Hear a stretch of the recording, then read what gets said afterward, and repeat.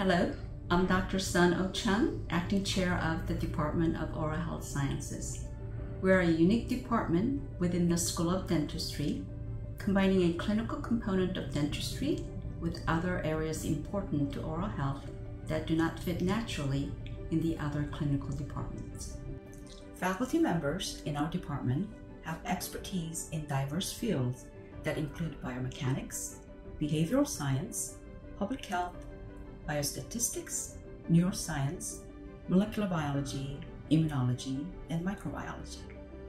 In addition to these research activities, other important role our department has is in the education of dental and graduate students.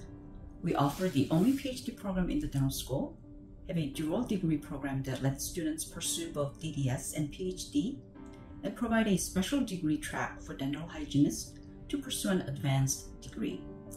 Thanks to the tireless efforts of our diverse body of faculty, staff, and students, our department is a welcoming community to attract and educate the leaders who are making contributions to new advances in sciences that are changing and improving oral and overall health. The Oral Health Sciences Department at the University of Washington School of Dentistry is a really exciting place to be. We combine people who are doing both translational research, epidemiology, and basic science like I am. A lot of us are clinicians, but a lot of us aren't, and we try to bring this really collaborative environment together. Our lab carries out basic research on the genetic underpinnings of orofacial cleft, a structural birth defect that comprises cleft lip, cleft palate, or a combination of the two. This disease affects approximately 1 in 700 newborns worldwide. Both genetic and environmental factors contribute to its pathogenesis. Human geneticists have identified regions on certain chromosomes that are associated with elevated risk for orofacial cleft. However, the specific DNA variants within these regions that directly affect such risk are unknown.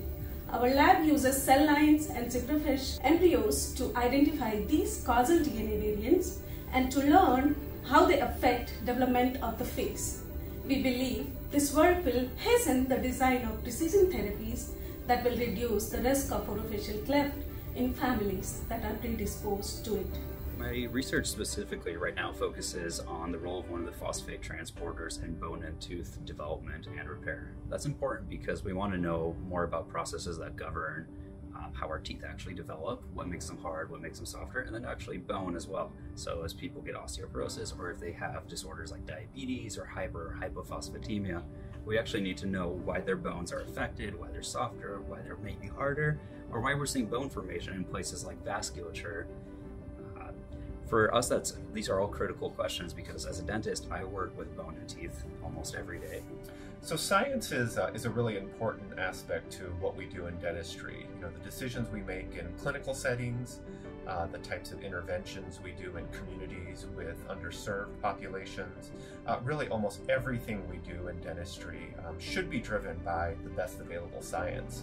And this is really where research comes into play. Research helps us to generate new knowledge and new evidence that will ultimately hopefully be used to drive better patient care and better programs for vulnerable populations. And all of this is underpinned by science, scientific questions and hypotheses, using the best available methods to study and answer these questions, and ultimately using this knowledge to help drive therapies and programs. And that really is our goal here within the department and within the School of Dentistry, is to do science that matters, that has impact.